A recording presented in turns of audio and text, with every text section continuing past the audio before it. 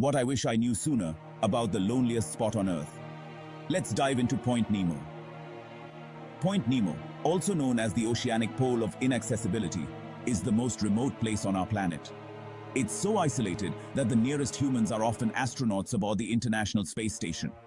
Located in the South Pacific Ocean, Point Nemo is over 1,400 nautical miles away from any land. This spot is named after Captain Nemo from Jules Verne's 20,000 Leagues Under the Sea. Pretty cool, right? The ocean around Point Nemo is a watery graveyard for decommissioned spacecraft. Yes, space junk. So, if you're craving solitude, this is the ultimate getaway. But don't pack your bags just yet. Getting there is nearly impossible without a serious expedition. Point Nemo is a fascinating reminder of just how vast and mysterious our world can be. Subscribe for more incredible facts about our amazing planet. Catch you in the next one.